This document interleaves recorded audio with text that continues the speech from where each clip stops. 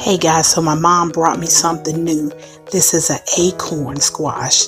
Let's cook it up real quick. Okay, so first thing you want to do is cut it in half. Get all of the seeds out of the middle. It's almost like a pumpkin. Let's score it, and then we're going to add some salt.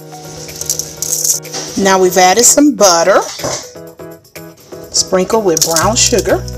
Now we'll drizzle it with maple syrup. Now I'm going to sprinkle it with a little bit of pumpkin spice. Now let's pop it in the oven, 400 degrees, for about an hour and 20 minutes. Look at there, guys. It is finished. Okay, what we cooking? Come out that kitchen looking cute. Come out looking like he does something like this. Mess it up for the rest of us.